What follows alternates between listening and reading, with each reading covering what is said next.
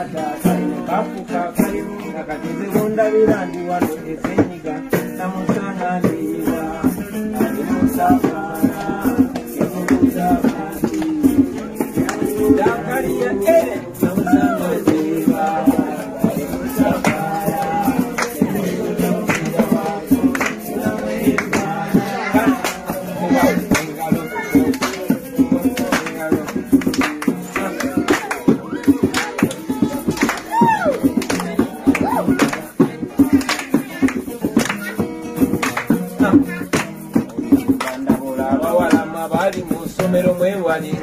ebintu ebyamasanyu binyuma naye nga byuca oba ogisudde omukisa gw'olina gukozesa okubusomi nga gululira omukisa gw'olina gukozesa okubusomi ono bantu omulebyagana kulimbalimba naye okuluubuliro natalabika oluusi ne bw'aba alabise emikisa gyogibwa gisudde takulimba tyakuyumukwano kubeerire mu maaso takulimba n'obeera nga Carolina namusanga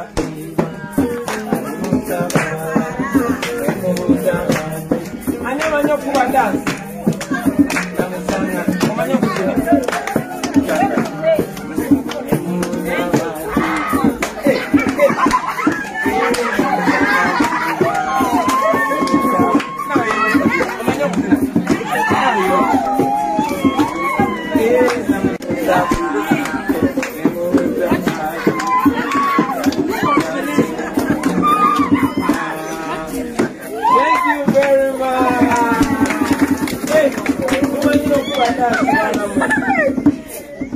mumanyi okuba dansi. Wow. So when we sing, music is meant to bring hope. Molide, Gloria, music is to bring what? To bring hope. Because hope is the most important thing that we need in life. Okay, Gloria? Muleke feka tuogere oluzungu ne Gloria. Wama tuogere oluzungu. Wama, everything is possible. You believe that? And you know that even if sometimes we suffer in life, one day everything is going to be fine, okay? One day everything is going to be what? Everything is going to be fine one day. The challenges you face now are only for a short time, okay? And it is the challenges that make us strong, okay? Now I want to sing for you this song in English. But me come on, you song. Okay, Kati one day everything is one day everything is going to be fine. Everything is going to be fine, okay? One day everything is going to be fine.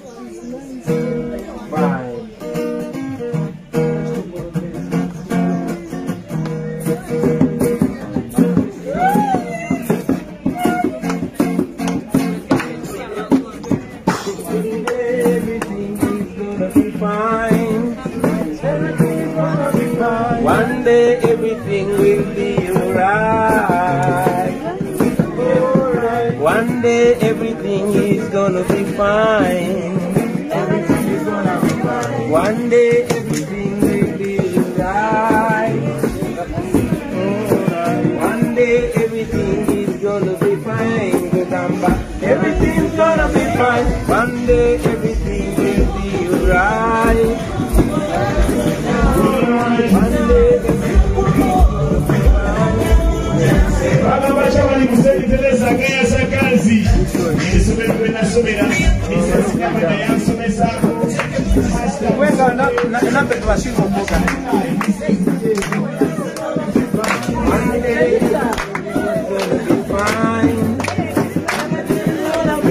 One day everything will be right. It's gonna be fine. One day everything will be right. Zakaria is gonna be fine. One day everything will be right. Your state and the tears in your eyes, everything shows you want to give up. And I can feel your pain and your stress and your pain and all your frustration, but you've got to be strong. Never let your troubles, no one keep you down. You've got to run. think about tomorrow. Look beyond your fears. There are days when the sky's not blue, and everything is a sign of doom. Trust in God, believe in Him. Trust in God, believe in Him. I say, one day everything is gonna be fine. Everything is gonna be fine. One day everything will be right. Alright. That magician is gonna be fine. Everything is gonna be fine. Kakamea is gonna be right. You will overcome every situation. It seems impossible. Until then, better days must come, and the sun will shine. No matter how hard the night has been, nobody will love again.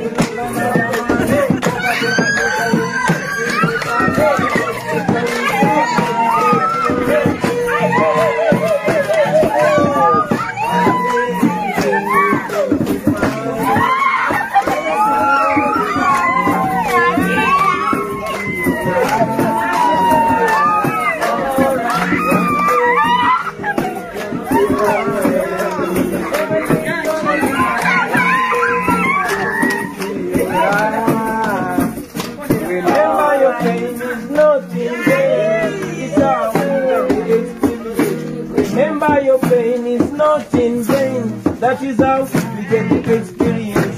Remember your pain is not in vain. That is how we get the experience. What doesn't kill you makes you strong.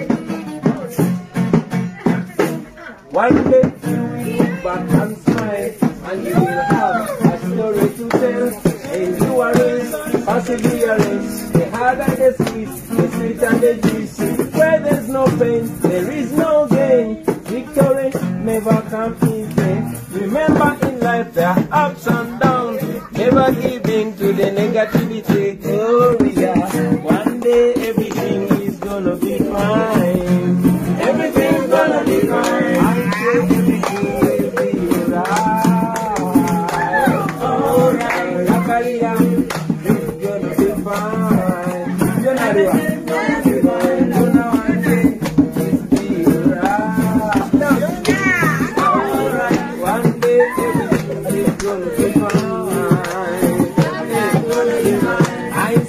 Everything will be right. Alright. Thank you.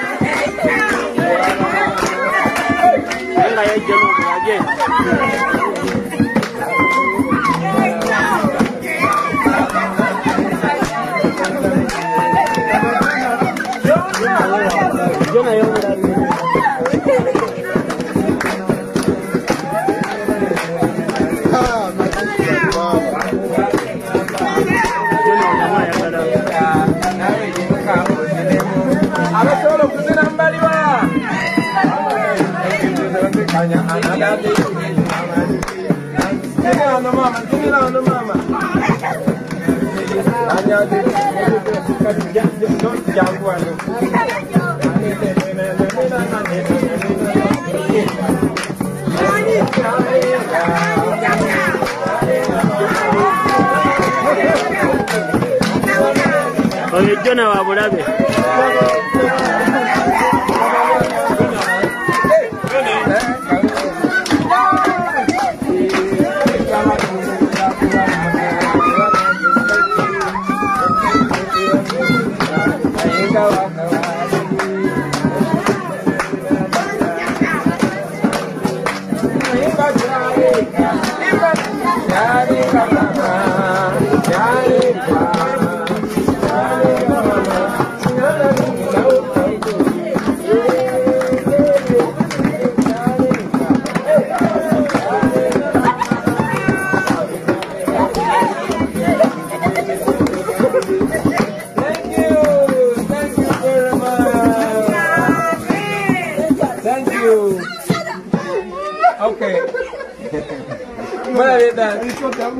Kalijona japo. Kale mmoja wao ametaa. Atoka hiyo na nenda kuimbira kaimba. Aya kala ngoma. Ayo Jona. Okay. Children. Jona yabitegedde. Kakati sister Munage Zoyanza twakira abaana bagetize bali excited and that's very exciting. Tusanyuse nnyo okujja wano. Tubeebaza nnyo emirimu gyonna gye mukola. Twebaza abakozi ababeera wano abalabirira abaana. N'okusingira ddala twebaza Katonda. Era wadde tuyimbira abaana ebiseera ebisinga tuba tetulina kwerabira kuyimbira Katonda. Kati njagala kana akayimba tukayimbire Katonda. Buli asobola okuyimirira ayimirire Katonda mu ngalo nga tuyimba. Muwulidde? Bameka basobola okuyimirira nga temunaba kuyimirira?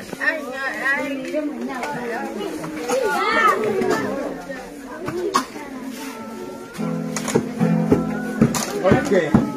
Yesu gwe mukama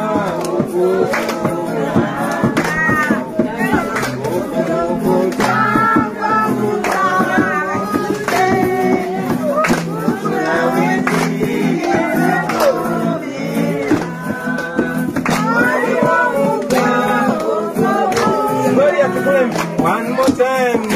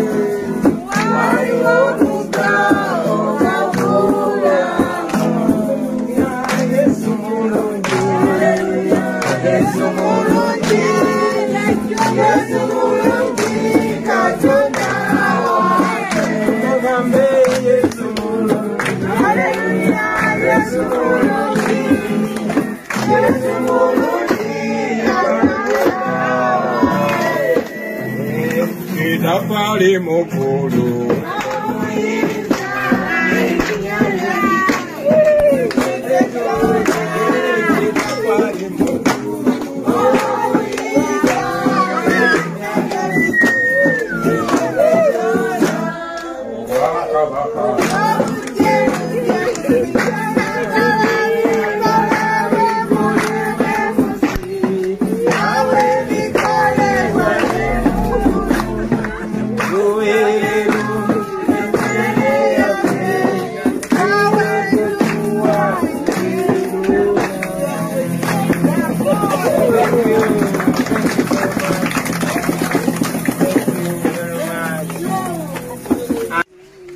njagala nnyo okwebaza in a very special way sister mukulu njagala nnyo okwebaza sister Lucy tesobodde musinkana father Dungu namwena abakolera mweno home St. Lilian Jubilee home mwebale nnyo omulimu guno gwemukola njagala kusinzira wano nsindike abazadde obubaka nti abaana bonna bali special era abaana bonna mu ngeri yonna gyafaanana mubalabirire kubanga bali special. Tuwadde n'abaana gye buvuddeko twakaziika sister twakaziika mukwano gwaffe Asia naye yali mentally challenged naye olw'okwagala okwali kumwetoolodde ensi yasobola okulaba talent ze era afudde ng'ali celebrity naye ne bano abaana badde nnyumiza ne mukwano gwange nti bw'olaba program gye bayita America's Got Talent owa Britain has Got Talent waliwo abaana ng'abaffe bano bennyini bamuleeta olumu aliko obulemu olumu ali psychologically challenged eno ewaffe be tulabanga bana batalina mugaso naye baleeta abaana omwana nga alina special talent nga yeewuunyisa so pakanga bana abantu bawadde omukisa n'obaagala n'obawa opportunity ng'abaana abalala osobola okulaba ekyenjawulo ekibalimu. Tubeebaza mwebale nnyo kulengera wala nemuyamba bana abaana. Njagala okuba omulange eri eyo mwenna mikwano gyaffe, oyinza okuba nga olina omutima omulungi nga wandyagadde okuyamba naye nga tolina na information. Wano tuli Gayaza just opposite Ekereziya.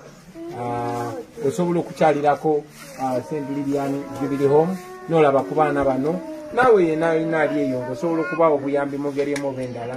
Osobola okwetuukira wano direct oba n'oyamba ne homes eziri eyo kubanga tulina abantu abalungi nga bano abalina homes ez'enjawulo.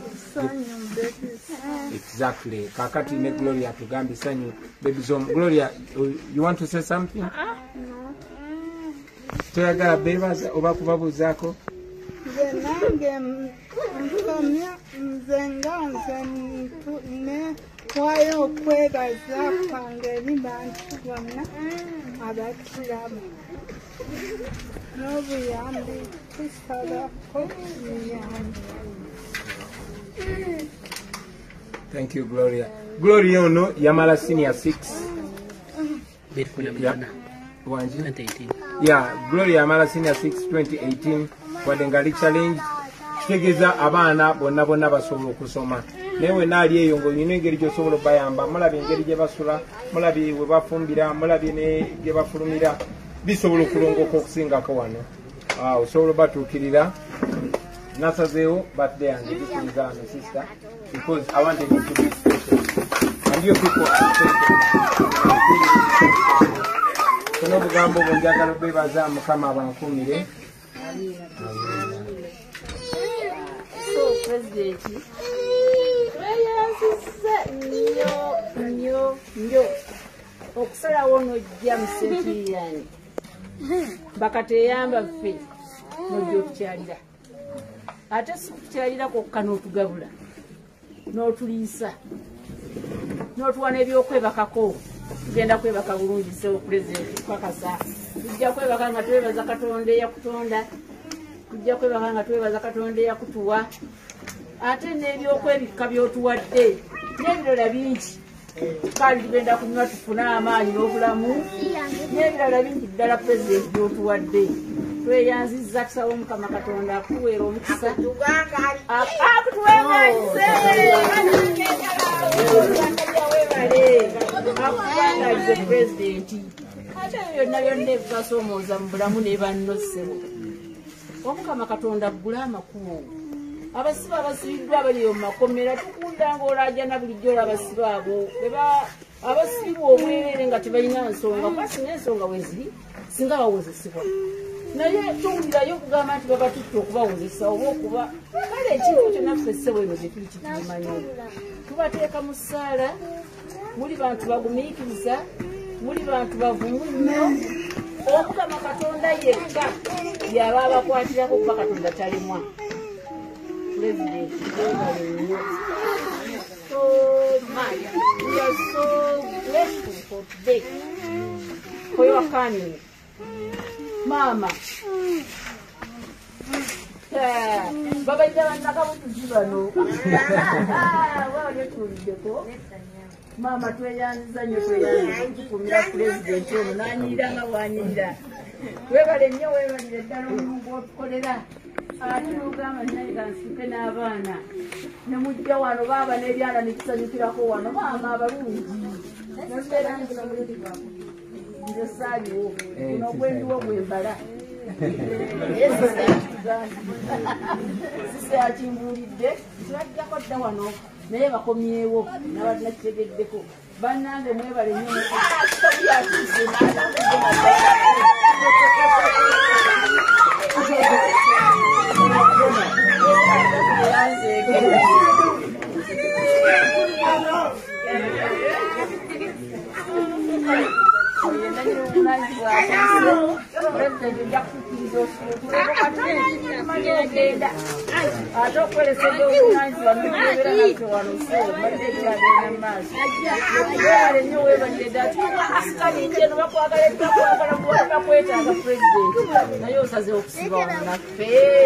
God is good, but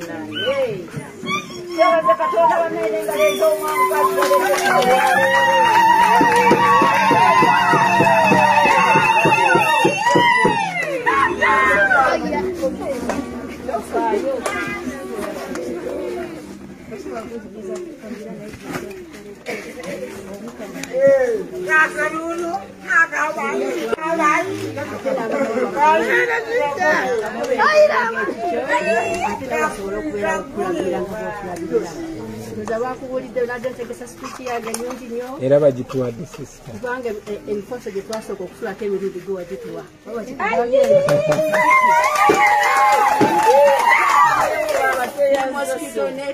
Nessuuka n'okutuuka kati tufuna emirala gino naye omukama atuteeka nizo ga sex work just like love and concern for us and abundant blessings. Ono bwatuwa n'abaana batuwa batuwadde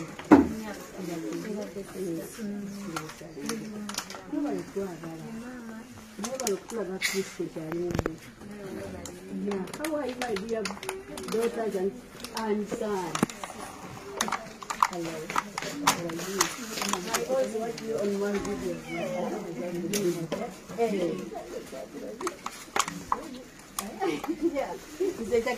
When I was come, akafanyi ko nganteka nizo kadinga nesi okadinga kiba kiyumba nkuwereza saa. Amina.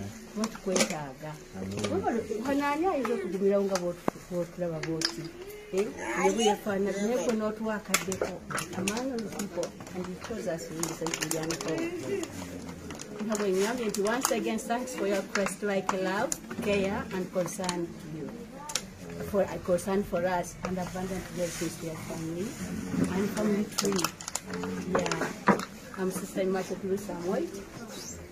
Nowadays, this is where I have a lot of in Kenya.